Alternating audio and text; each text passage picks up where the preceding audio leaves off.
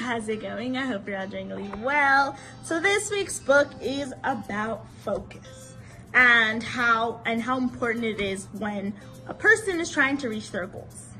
I was able to pull out some gems from the book. And focus, one, people that are focused have a solid foundation, and people that have a solid foundation are not moved when there is a setback, when things go south. So people that are focused, they'll say, you know what, narrow-minded focus, okay, so this situation's happening, I'm just gonna deal with that there. Narrow-minded focus, pivot, and remove when things go bad. That is so important. I'm gonna use myself as a subject. So and I'll use school.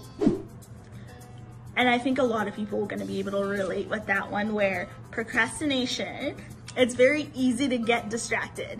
And, you know, maybe my laptop, there's shows, but I have to learn to focus and say, okay, Rutendo, probably not the best idea for you to be watching, you know, The Real Housewives when you know that you have schoolwork that needs to get done. And that is so that foundation is really important. We as a society need to learn how to love the process again, because it's the making, you know. We live in such a society where everything is go, go, go, instant success, and people have stopped loving the process, that building that foundation in order to build the building. I'll give you a solid example of I'll use myself, I'll be the subject. I have a hard time getting up in the morning. So I set my alarm at 6:30, right? So 6:30, I'm talking to myself, I need to get up, I need to go do what I have to do. And then I have another one at 7 o'clock. So by the time that 7 o'clock alarm rings, I'm already kind of awake. And that's a way that I've learned how to accommodate myself.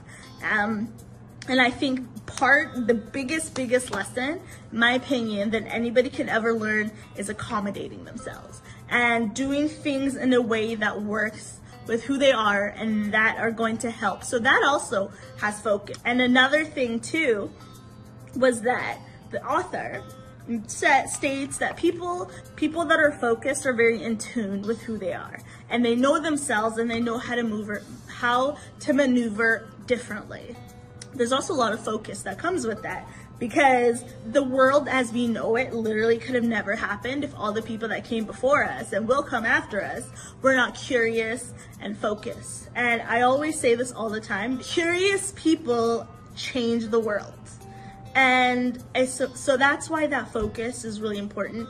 And you learn to strengthen your focus every single day. And that is so important in like I said, in the society that we're living in.